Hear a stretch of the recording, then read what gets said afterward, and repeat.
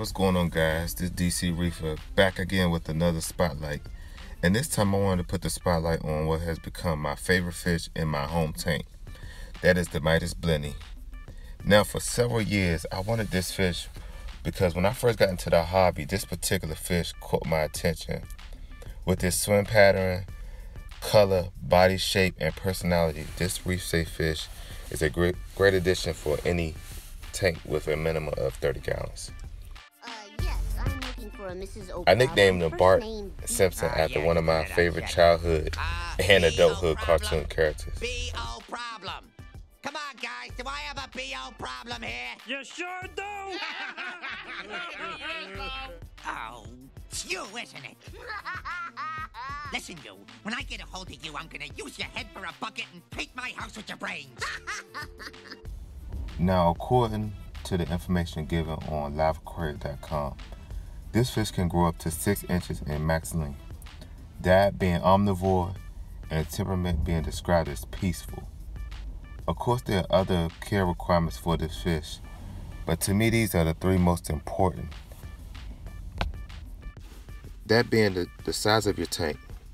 This fish will live happily in a 30-gallon according to liveaquarium.com. But to be on the safe side, I would say 50 gallons to give him room to swim, because this fish is an open swimmer and he perches, so that really makes him one of my favorites because of the personality of the fish. The diet of this fish, which will take pellets, frozen food, and flakes, and his temperament being peaceful with other tank mates.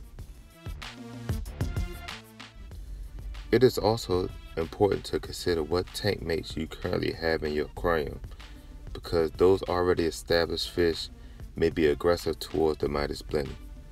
Most aggression in the tank comes from similar body shapes and species of the fish. Also, another competitor for food and intrusion of territory. So you want to keep that in mind before adding any fish, but especially a peaceful fish like the Midas Blenny, because his temperament is considered peaceful, so the likelihood of him fighting off other fish is slim to none. So he would likely get beat up, in other words. So you don't want to invite a peaceful fish into an aggressive tank or aggressive fish that's already currently in the tank, because that'll cause all kinds of problems.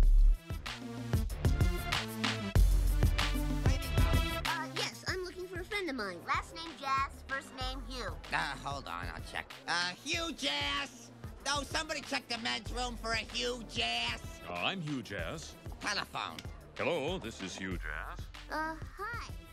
So thank you guys for checking out this week's spotlight on the Midas Blenny, also known as Bart.